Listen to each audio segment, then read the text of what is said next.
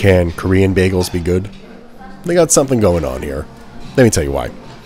Everywhere I travel, I want to see what the local bagels taste like. People love telling me that their bagels are great, but more than likely, they don't pass the test of this New York bagel lover's taste buds. Let's see how these cream bagels from Local Villa Bagel stack up. So I got an everything bagel with scallion cream cheese and lox, and the quattro cheese bagel. The flavor is really good, but it has this like spongy quality to it. It's a bagel shape.